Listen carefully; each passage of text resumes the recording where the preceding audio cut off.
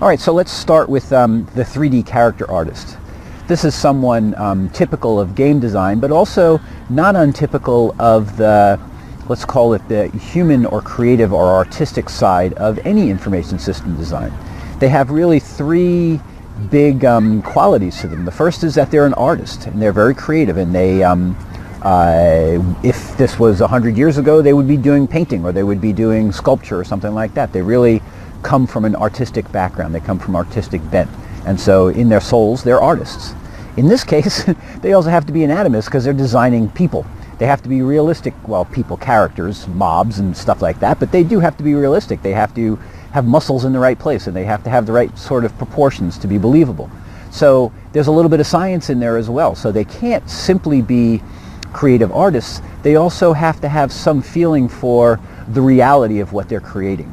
And then finally, and this is what makes it very difficult to be this kind of person, they have to be a very expert tool user. So they have to be very techie in their own way.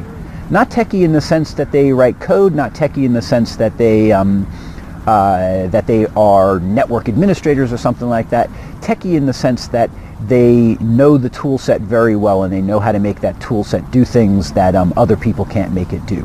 So if it was, if it was 100 years ago, there would be people who knew how to use paints in a way that other people didn't know how to use paints, how to mix them in just the right way in order to get exactly the right texture on the brush and on the canvas. Today, the tools aren't paints, they're paint shops, they're Photoshops, they're animation tools, they're skinning tools, they're rendering systems.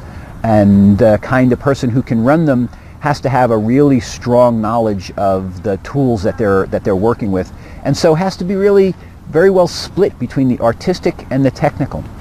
And so that's a kind of a hard person to find. If you find yourself or you feel yourself to be one of these kinds of people, understand that both of those things are necessary. Being very creative, being able to come up with interesting and creative designs that no one else has come up with is really important. But being able to master the technology behind making those things happen on a computer screen is also very important.